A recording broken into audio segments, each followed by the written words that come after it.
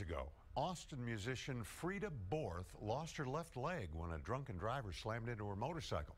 Now that didn't stop Freda. She returned to her music and eventually became a prosthetic technician. Today she was front and center at an annual event, the Run and Roll Amputee Tennis Clinic at the Grey Rock Tennis Club in Southwest Austin. It's moving. It's just being able to move and just forgetting everything, and to be able to get that just hitting the ball again, it's just fantastic. It's a great feeling. Former international tennis champions joined her today, sharing their love of tennis and their compassion for folks who are going through a tough adjustment. The weather's next.